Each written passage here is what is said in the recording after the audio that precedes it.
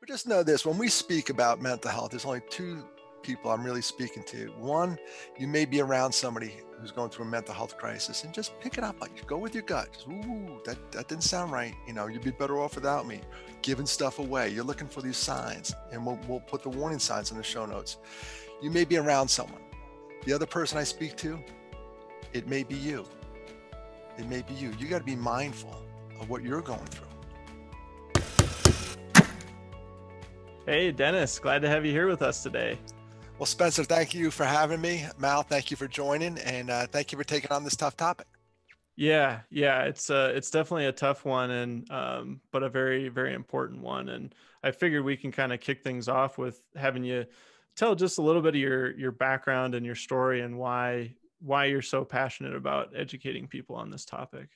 Sure, and it's really interesting to think about it. All your other podcasts have been about builder funnel, developing leads, and this is a good one to go introspective on. It's we're talking about mental health, and I became a mental health advocate after I got an accounting degree, which makes no sense. So I want to tell people right off the bat, I'm not a psychologist. I'm not a psychiatrist. I was a guy bopping through life when two major events occurred and altered my trajectory. The first happened while I was in college. I was at West Virginia University, junior year, and it was one of those weeks where you have a test in every subject. And it was a Wednesday. I remember it was like yesterday. My sister Janice called, and I'm one of 5 kids. And she said, Janice told me on the phone, she goes, Dennis, you need to come home. I'm 8 hours from home. And she says, you need to come home. Mark died in a car accident. That's what they told me. You guys know I'm a mental health advocate. Mark battled depression for years, battled it. And the disease state won. And Mark was gone. Mark died by suicide. He died in a car, but it was no accident. So I think I'm doing okay after that. I get out of college in 4 years and 8 weeks because I took summer session. I was drinking way too much, that's for sure. Hiding, it's a negative coping skill, hiding some of the pain. And so was my little brother, Matthew. Remember, I told you about the Gillan 5 earlier. There's Sheila, Mark, now in heaven, me, Janice, and Matthew. And we never talked about Mark after he died. We really didn't. We just put it in a box and put it away. And unfortunately put him away. And 11 years after I lost Mark, the phone rings again. I'm married. I'm living in Carlisle, Pennsylvania. I'm doing everything I think I should be doing. Got out of school, have a good job, and the phone rings. And Janice, again, unfortunately for Janice, every time she calls me now to this day, my heart skips a beat. She calls me to tell you that my younger brother, Matthew, in a drunken stupor with access to lethal means, he also took his life. So that's 2. So of the 3 boys, I'm the last one standing. This Sheila and Janice still with us. So it's just, that's how I became a mental health advocate. And for years, I didn't talk about it. The fact that we're doing this today, guys, is unbelievable. Yeah. I couldn't even talk about Matt and Mark, but a couple of years ago, I spoke at a fundraiser and someone said, you're pretty good at that. And I'm like, no, I'm not. You heard the one and only show I'm ever going to talk about my brothers, because I can't talk about them without crying. For sure. And eventually I've been on this path now and ended up in speaking about suicide prevention and going upstream talking about mental health, because I don't want to talk about suicide prevention. I want to remove the stigma of mental health so we people don't come downstream to where I live now. So we go upstream, and it landed me, believe it or not, in the construction world, in the building world. 78% of all completed suicides are guys. And I don't know if you know this, but the construction industry is heavily guys. Builders seem to be guys. A lot more women do design and other stuff and getting into it, which is really cool. But for the most part, it's a dude's industry. And so you take a male-dominated industry, you take this male-dominated phenomenon that is suicide, 78%, which is 1 out of what? That's 2 out of 5, if I'm doing my math. Yeah. You said 70, 80%, yeah, 80%, 4 4 to 5. Yeah, the other way. Let's double that. I thought you were an accounting guy. I stink at it. You should see my checkbook. No, 4 to 5, exactly. I was being hopeful there with that number. It's 4 to 5. It's 80% roughly. Awful. So here we are at the construction industry. I'm just not saying this. It's CDC proven, and you all are on a list nobody wants to be on. You're number 1. The construction industry is number one for occupations that have high suicide rates. Yeah. And do you know why that is, Dennis? There's a couple theories. All suicides are multifactorial, but let's go back to the male-dominated industry. High use of opioids, Hmm. painkillers, high use. Um, Also, there's a seasonality to work. Sometimes when you're hot, you're hot. When you're not, you're not. There's also a cowboy mentality. If you are hurt, work through it. Suck it up, buttercup. Hmm. We're doing this. Um, there's also, I'm not sure it's true, but lack of sometimes training in the management level. Some guys get promoted, and every industry can do better at that. You get promoted, and maybe outside your realm of expertise, and they don't know what to look for. And guys don't like to talk about this stuff. Period. So the construction industry popped really high. The average rate, average, they do it per 100,000 is 14.2 per 100,000 nationwide. The construction industry, 53.2. Wow. Oh, hello. Yikes. Yeah. Yikes is right. So a lot of work to do, but the fact that they brought me in, they bring other speakers in, they're addressing it. They're not hiding. And that's I've seen a huge change in that over the last 10 years. So I'm proud of the construction industry, from getting away from that stoic, old school, attitude and saying, we're going to address this. And they are. Yeah, yeah, and that's a really good thing. And I guess I'm curious. You said you wanted to shift the discussion from suicide prevention to mental health. Maybe I'm uneducated there. Why is that an important shift to make? Well, if you look at the suicide prevention industry as a whole, and if it's an industry, it's the movement. There used to be a statistic. Everyone said 90% of all completed suicides, they had some form. The people who died had some form of undiagnosed or untreated mental illness. So everyone said we got to go upstream. We got to go upstream. There's another component to this. The CDC came out and said that 54% of the folks have some more trauma. So something happened in their past. And I'm not going to get bogged down in the weeds. I don't care how you got to that area of desperation. But I do want to go back up, and if we can go back up again, using the term, upstream, and say it's okay to say I'm not okay. Let's pick it off early. Let's man up and say, this strength and vulnerability, and say, man, I'm not doing so hot, and here, and address it. There's no shame in that. So we're really going to kick the stigma of mental health to the curb. Um, and I think we're doing a good job. I think the pandemic has taught us to talk about this because there's an extra layer of stress that none of us signed up for in 2020. I remember I spoke, the last speaking gig I had was like March 7th. And this seems like 3 years ago. Yeah, it feels like forever ago. 2020 is doing this to us. And I spoke March 7th, and then the world shut down March 14th here. It's like, and I've been on the road since. So it's wearing on us. So, and your industry, by the way, you're builders, and this. There's another layer to the pandemic. Some people seem to be investing. I just got off doing another thing for remodelers, investing in their homes, but there's also pressure that comes with being a builder. Schedules, budget, quality. I share a building with a couple folks. I'm in a shared office space here, and a couple builders, roofers. There's always deadlines. There's always something. It seems like they never have an easy day, right? Are you guys finding that? There's always something. Absolutely. Yeah. I mean, it is a high pressure, industry, like you said, and male dominated. I guess I'm curious, you said, we need to make it okay to just talk about this stuff. I guess for people that maybe the default is it's not okay. I guess what are some warning signs, or like if you are observing people, I guess what's a good way to start observing that there may be some issues either for yourself or for people that and then do you have any good strategies for bridging that conversation? Because as you said, it hasn't been kind of a topic that people bring up, or you have the tendency to just keep things internal. Oh yeah, great question. Some of the obviously risk factors, high use of drugs and alcohol. And when I'm on the road, when I was on the road, it was funny because I often shared hotels with construction crews. And it was not uncommon. One time I was holding the door open at a Holiday Inn to this guy, and he's pushing in one of those carts, you put your clothes on, he's got, your luggage. This cart is full of alcohol. I'm like, well, you're going to be popular when you get where you're going. Yeah. They work hard, they play hard. That's the Yes. nature of the business. They just do. They're early, crack of dawn. You need them.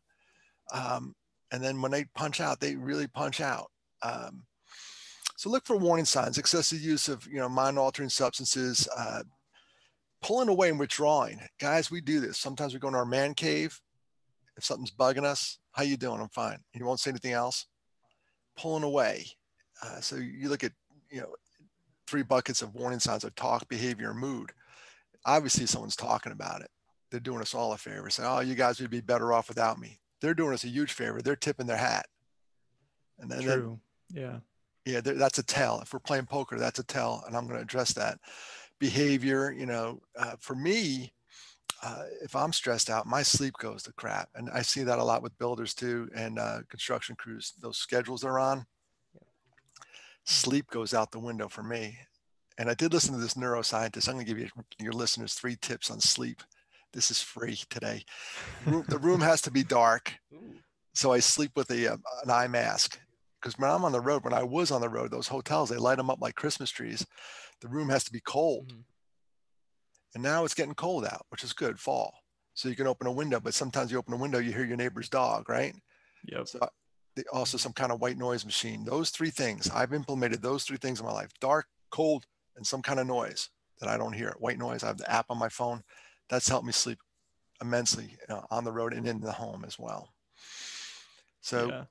And the other one is mood, talk, behavior, mood. We're talking about warning signs. Someone's mood is up and down. The other one that was odd, when I worked on the suicide prevention hotline, part of my recovery from the loss of Matt and Mark, one of them says suddenly happy or calmer. That was one of the tips too. Like if someone's suddenly happy or calmer, like they're manic on Monday, but Tuesday they're fine. They made a plan. You got to intervene on something like that. So that's interesting. I wouldn't have guessed that. that one blew me away. And then I ran into a guy who lost his brother to suicide, and he would tell me, his brother would tell him everything's fine, everything's great, perfect, work's going good, and none of it was going good. He was faking it to get his older brother off his trail. So those things, look at talk, behavior, mood, and we could pare it down, guys, real simple. They say we have 3 brains based on nerve endings: 1 in our head, obviously, 1 in our heart, 1 in our gut. You got to go with your gut sometimes. You got to know when something's off. You just got to step in and don't be afraid to say something. And what can you say? If someone's going through a lot of stuff, you say, hey, dude, you have a lot on your plate. Someone in your position may be thinking about suicide. Are you thinking about suicide? And then all of a sudden you come around to their side of the table. You got a lot going on. Hey, I understand you have a little trouble at home. I get it. We've all been there. Finances, we're hot. When we're not in the building world. I get it. There's just come around and say, you got a lot going on. Someone in your shoes may be thinking about suicide. Are you thinking about suicide? And you have to say it. And you guys are both looking at me. We're on Zoom, but for the podcast, these guys are both giving me that, the fuzzy eyeball. You have to be able to say the S word. The S word is suicide. And you got to be comfortable saying it. And then the other one I use every time, are you okay? And then I pause and then I go, really? Are you okay? Comma, really? Because if we say it right now, how you doing, Dennis? I'm living the dream. How you doing? I'm living the dream. Yeah. You Really? Nightmare? Yeah, really, really, Dennis? Come on. Yeah. No, those are great strategies. Yeah, go ahead, Mal. Yeah, Dennis, let me ask you. I I think it's always in my head, and then it's definitely often in people's heads more generally. I don't want to ask someone like, "Are you really doing okay?" Because there's that fear that they're kind of respond negatively, kind of like you're being nosy. Like that's what I know I'm always worried about. So is that usually the kind of response you would get? Like if you go up to someone and you're like, "How are you doing really?" How do they tend to respond to you after that? Typically done in private. You don't do it publicly like you're a Sure. bunch of guys sitting around. It's like, hey, dude, come here. I want to talk to you. And then, dude, Mal, if you come from a place of love, you could blow me up. all you want. I'm coming from a place, dude, I love you.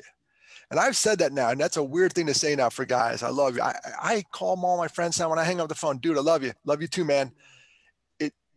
If you come from that place of love, they could light you up like a Christmas tree. It wouldn't bother me. So I don't care what you say. And especially if they do, Mal, that might be a tip too. If they really blow up at me, like, whoa, whoa, whoa, whoa, whoa, whoa, what's really going on here? Um, it doesn't seem to bother me. And it's like everything else, it's the 10,000 hours. The more you do it, the better you get at it. Sure. Just be able to put it out there. I'd rather you say something and be embarrassed than be a pallbearer. And then go down that path. Sure. I'd rather that's a good point. I mean, you get through maybe the awkward conversation because you don't have the practice, or you're not, used to asking those questions, or like you said, saying, suicide, and just saying that out loud can feel really awkward for people. And especially if, you're going up to somebody that, you wouldn't normally think that's, going on, or thoughts that are going through their head. But to your point, better to bridge that and maybe have them go, no, like this, and everything's fine. Like that's a much better path to go down. And there's some people out there that worry about, if I say it, I'm going to plant the seed in their head. That's been disproven a million times over. And if they truly are thinking about it, they may be relieved that someone picked up the vibe they were putting down and saying, all right, dude, I'm in a really dark spot. Well, dude, I'm here with you. And here's the thing I learned on the helpline too: don't offer fixes, because we're guys. We always do this. We go, oh man, I can't. I'm struggling, and things at home aren't good, and my finances aren't good. You go, hey, you need to make more money. that doesn't. Yeah, just boom, solved. Thank you, Captain Obvious. That helped. Just listen, listen non-judgmentally is what I'm trying to say. Yeah, well, that's a classic guy move anyway, with whenever you're talking to gals too, and it's like just listening and talking through it is better. Take your fix-it hat off. Yeah. Sure. Yeah. Well, Dennis, go Mal. Sorry, Spencer. You're good. So you were touching on how, like, as long as you're talking to friends and you're asking them how they're really doing, and you're coming from a place of love, odds are they'll be pretty receptive to it. But what I'm wondering is, if we're not just thinking about people we really know, maybe we're not just talking about our siblings, maybe we're not talking about our best friends, but maybe like coworkers or someone you don't know as well, and you're seeing some warning signs in them. How do you approach the conversation differently if it's someone that maybe you're not as close to? That's a good question, Mal. And as we were articulating that, I in my head I was saying I wouldn't approach it any differently. I like to think I love everybody, unless you cut me off in traffic, then we might have a difference of opinion. Yeah, then you're awful. Yeah. Die. No. No, I would. It's still a very awkward conversation with a loved one or coworker, but it's still a conversation of paramount importance. I'll tell you a story. There was a girl I know, and this is through the construction industry, that had to go to a funeral for a coworker, and she got there and she told the family a story. She goes, "Oh, I'm sorry for your loss," and it was a suicide. And she goes, "Oh, she was battling so hard. I even know, I was working with her. I even know she was going to therapy." And none of the family knew she was going to therapy. The coworker knew. Wow. Oh. This is a story she's carried for 40 years. She remembers this. And see, sometimes as a coworker, we're with them 6, 7, 8, 9, 10 builders. Come on, 12 hours a day when the sun's up. Or we put lights on in the house and we're fixing it. You're worth them maybe more than their family. So you're in a really unique position. That's why workplace suicide prevention is so important. You may pick up a clue that the family had no clue about. So the conversations, I think, more important when you're spending 6 to 8 hours with somebody. You're going to see stuff. You're going to see them at the highest high and the lowest lows. We've all worked in different organizations. We've all seen the meltdown, and we've all seen the happy day in the birthday room. With the cake, birthday, everyone has cake. Everyone's in a good mood, but you also see someone at their worst.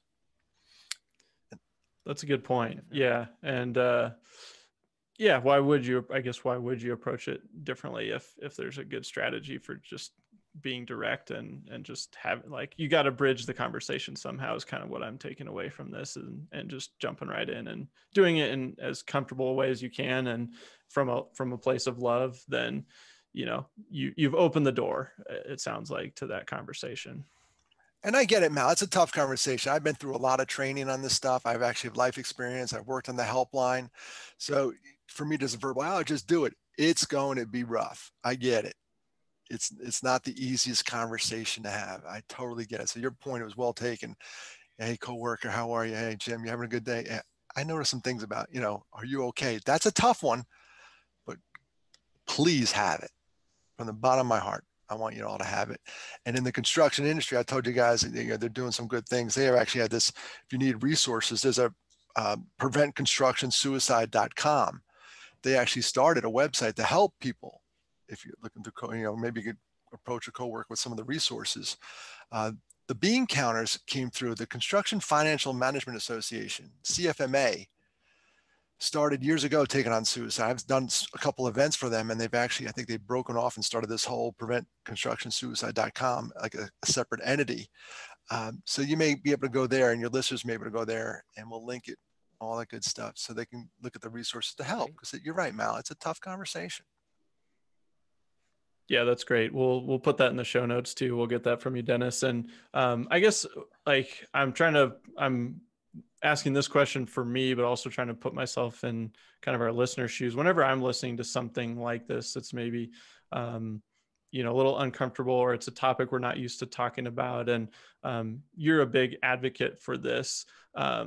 I guess I'm always curious about, like, what are the takeaways for us in our, like, day-to-day lives? You mentioned some of the warning signs that we should look for, and then obviously starting those conversations. Are there other things that we can do? Like, what's your vision for kind of spreading awareness, and, how can we help? How can our listeners help in kind of doing our parts in our day-to-day lives? Well, Spencer and Mal, you've already helped by bringing me on your podcast. That was something maybe 10 years ago, we wouldn't even talk about. You've already bridged that gap. And I think generationally, I have two boys. I think they're really cool talking about it. My dad, God rest his soul, we couldn't talk about the boys in front of Dad. He was hurting. So we're getting more and more comfortable talking about this. And we just going to keep chipping away. We're pushing a rock up a hill. At one point, though, we'll get to the top of the hill, and that's called the tipping point. And I think the pandemic pushed us there. The tipping point is when you get something like a chair, so you just have to nudge it and it goes. So again, back to that visual, the rock at the top, we just got to go like this. The pandemic has said it's okay to say I'm not okay. It's brought it to light. It's sped up a lot of things. There's, we're all going to be, everyone's going to be dealing with this, post-traumatic stress disorder. I'm trying to trick my brain into this post-traumatic stress growth, and we'll link that to your show notes as well. That's a thing. If it doesn't kill us, it makes us stronger. Guys, I got to trick my brain all the time into positive thoughts, because we all know we can go negative like that. It's so easy. Yeah. It's so easy. Yeah. And quick too, Oh, it yeah. happens fast. Yeah. I could downward spiral with the best of them. But just know this, when we speak about mental health, there's only two people I'm really speaking to. One, you may be around somebody who's going through a mental health crisis, and just pick it up. Go with your gut. Just, ooh, that didn't sound right. You'd be better off without me. Giving stuff away. You're looking for these signs, and we'll put the warning signs in the show notes. You may be around someone. The other person I speak to, it may be you. It may be you. You got to be mindful of what you're going through. Classic examples, the airplane. They always say, put your oxygen mask on first before you help others. How's your oxygen level? How's your mental health? Those are the only two people we're talking to on this podcast today. You may be around somebody, or it may be you, and I've been both. That's great. Yeah, that's good advice. And we'll definitely grab those resources from you and put those in the show notes. Mal, were you going to jump in there?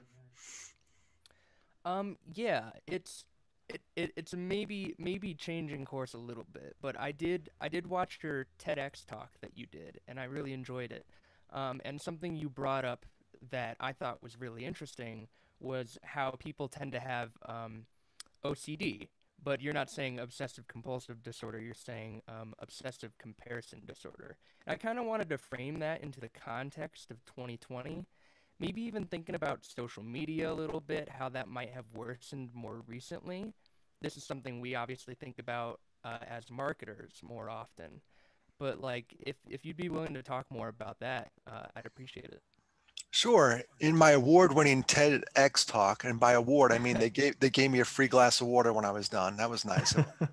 Yeah. No, it was a good talk. It was loneliness, and I was focusing on loneliness, and the pandemic kind of exacerbated everything I talked about because we're isolated. But that OCD, the obsessive comparison disorder, you pick up our phones and we used to scroll through it. It looks like everybody has a better life than you do because we put our highlights on that darn thing. That's our highlight reel. That's me on my best day at my best moment. It's not all like that, right, guys? It's not all Skittles and unicorns. Um, Life has its ups and downs, and we tend not to put those on there. But again, I'm seeing more of it. So social media has a positive impact, like these podcasts. We're connecting through this. Um, we've all done the virtual meetings. There's ways to connect Facebook Messenger, Facebook Live, all this other stuff. There's a positive aspect to the connection, but for some reason it seems like a shallow connection in my personal opinion. Sure. It's not as deep as the face to face. Like even now we're doing this over the airwaves and over the internet, but we're looking at each other, and your listeners won't see that, but I get to see the body language. I get to see you guys yawning when I speak. Thanks. No, I'm kidding. No, Hey, this is actually, we'll put the video out too for proof. So Yeah. they were not Yeah. You're yawning. not getting away So with watch that. out, Dennis. Yeah, so just be careful. I recently watched a couple things that rocked my world. One was The Social Dilemma on Netflix, how we're being targeted. They said if you don't pay for it, you are the product. So I took off Facebook, Twitter, and all that stuff off my phone. Now remember, I have a business too. So I do go through the laptop, and I imagine after the election, all that stuff, I'll go back on the phone and get back to being socially, connected through the media to talk about, the foundation I'm starting to get out there. It's a good way to get your message. It's a great way to get your message out there. For sure. Yeah. You can say one thing and, thousands of people see it. But again, just be cognizant, Mal. You brought up a good thing. The OCD, obsessive comparative disorder, comparison disorder, where you're comparing yourself to others. And just know this, folks, everybody has crap days. We all do. They don't put those on the darn internet, but they're out there. Yeah. Yeah. That's not as fun to showcase. Not at all. Definitely. Well, Dennis, what have we not asked you that you want people to know, anytime you're speaking about this topic?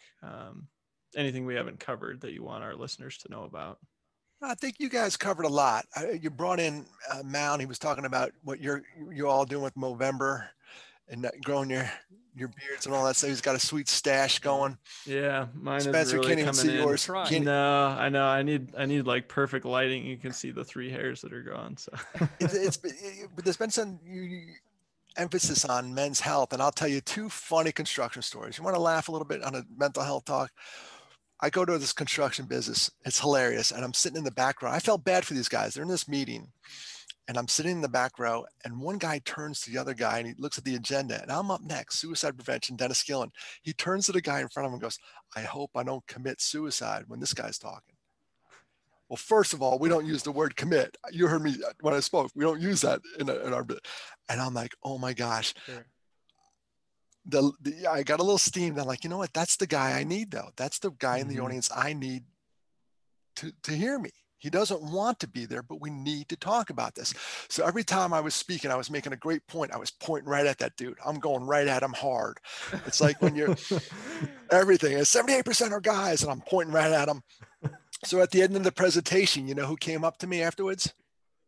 He did. It had to be him, right? It was not him. Oh, what? You No, set us up. Yeah, I did. But here's the deal. I set you up because when he pointed, when you make a joke, there's a joker and the jokey. When he pointed to that guy who said, he said, "I hope I don't commit suicide during this presentation," that other guy came up to me and he told me a story when he was a young manager at a construction site, that he came out of the shed one day and one guy was giving away all his tools. And he said, "What's going on?" And the guy was giving away his tools. He goes, "That's not good." So he talked to the guy, we're having a rough period, marriage, alcohol, the whole 9 yards. It's a perfect storm. So he took him home. I started talking. I said, "You took him home?" He goes, "Yeah, I took him home. He slept on my couch for a while." And he goes, "I was like a newlywed." I said, "What'd your wife say?" "Oh, she wasn't too happy, but fast forward, the guy's still alive today. So Awesome.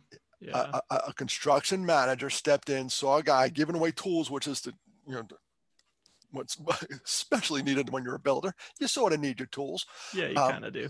Yeah. Yeah. I'm not, way to go, Captain Obvious strikes again.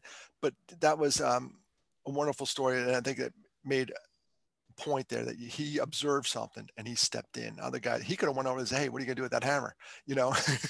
I'll take that. And then that guy never shows up at the job site. So that was a good ending. That's amazing. Yeah. Yeah. That's great. Yeah. You said you had another one. Yeah, and I totally forgot it. I got so into that story. I got so into that, the benefit of that one, that I forgot the other one. It'll come to me right after we hang up the podcast. I'll call you back. Exactly. And say, hey, roll we were the talking tape. about, it was two funny stories. We are going to end on a high note. Yeah. And I only have one of them. While you're thinking about that, if people want to learn more about you or get connected with you, Dennis, what's the best way to do that?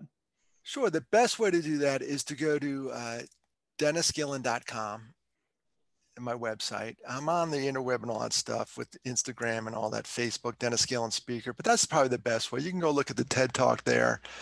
And that's going to be migrating. It's interesting. I'm migrating away from my own personal business because I'm trying to grow this bigger. I'm starting a foundation. So soon I'll announce that I'm starting this foundation. It's based on that proverb, a shared joy is a double joy. A shared sorrow is half a sorrow.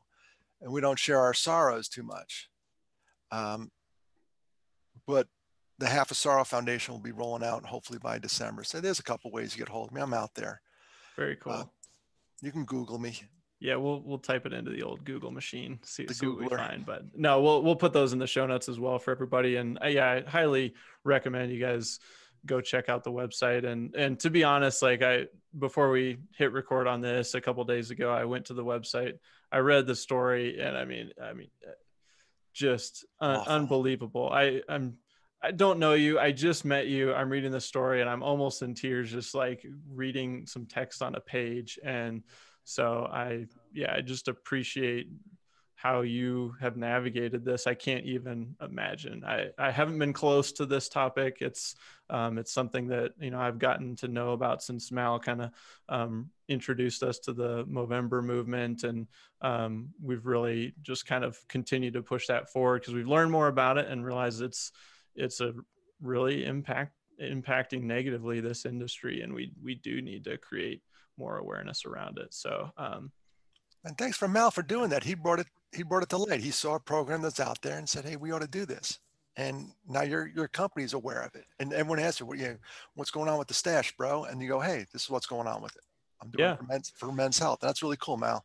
And then Mal's even the last couple of years, he's gotten us to compete against another friendly agency, and everyone's growing mustaches and walking. And so, he's taken it a step further than that as well. But before we wrap, Dennis, even though this was a little bit of a different episode, we still have to end with our classic Fast Five, which is where we're going to hit you with 5 rapid fire questions and just say whatever comes to mind. Yeah. So first one is, what's your favorite business book and why? Favorite business book. It's interesting. It's called Execution because I have ADD and I don't execute. I have great ideas. I read Execution. I'm like, I need to do all that. And then pew, there goes the idea. It's actually over here somewhere. That's a good one. Yeah. Got dust on it. I like it. All right. Who is the most inspirational person in your life? Right now, it's interesting. This guy I met through this motivational speaking. And when you open up your heart, wonderful people. When I told everyone about my brothers, wonderful people flowed in. When I was vulnerable, wonderful people flowed in. One of them is a guy named John O'Leary. He was burned over 90% of his body. He has a book out called On Fire. He's probably mad that I didn't say that book first. But he's been really inspirational. I listen to his podcast, garbage in, garbage out. I can listen to all this crap. I listen to John when I need to pick me up. John O'Leary out of St. Louis. He's been really inspirational for me. I've actually got to meet him live in person, in addition to doing, some stuff with him. Just one of those guys that, wow, when I need to pick me up, I'm going to his podcast and saying, pick me up, bro. I'm not doing so good. Very cool. Very cool. All right. If you could have one superpower, what would that be?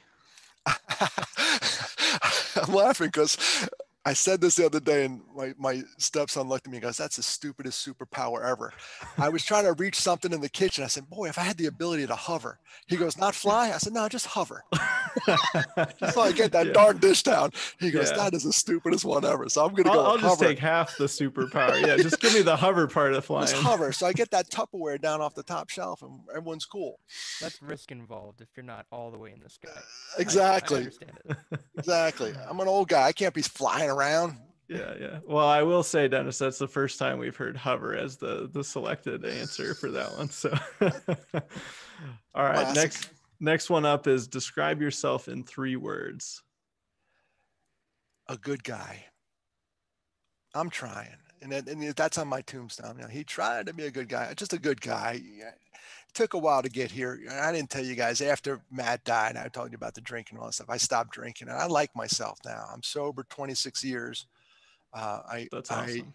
I actually, by talking about my brothers, people have come to respect me when I was drinking and partying. Nobody respected me, and I was quite the a-hole.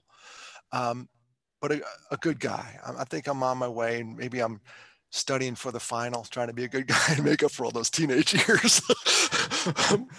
But this journey is awesome. I'm trying to coach people to stay in it because you can change, and everybody's recovering from something, and everybody loves a good comeback. I like that. I think I'm on the upswing. So a good guy. 3 words. A good guy. I like it. All right, Dennis, final question.